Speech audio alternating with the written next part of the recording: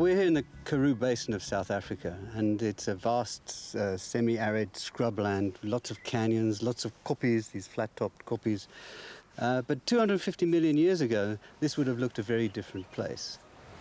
Rainfall in the mountain areas were feeding Mississippi-sized rivers, which meandered themselves slowly across the plains. This was a fully developed, stable ecosystem.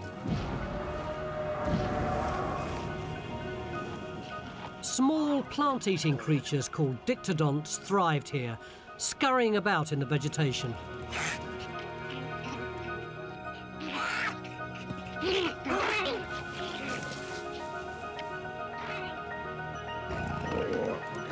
Huge herds of cow-sized herbivores called dicynodonts grazed on the plains.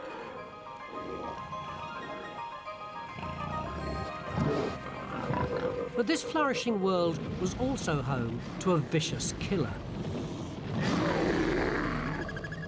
Over 150 million years before T-Rex came along, Gorgonopsian was the Earth's most efficient carnivore.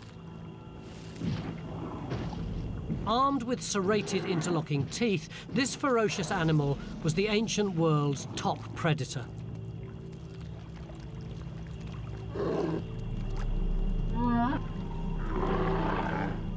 But all these creatures were doomed. None of them survived the mass extinction. An event so devastating, so total, life itself was nearly wiped out.